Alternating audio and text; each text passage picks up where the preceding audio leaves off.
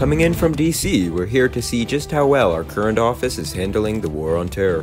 In order to put a stop to the breeding of terrorism in the Middle East, we've sent US forces to peacefully pull apart the current regime. And now, we switch over to Jamie to take a peek at the situation in Afghanistan.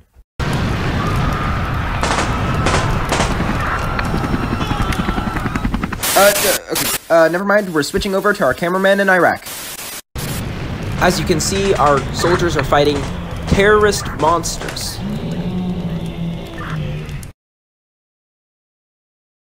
And, now we switch over to Frank for the weather.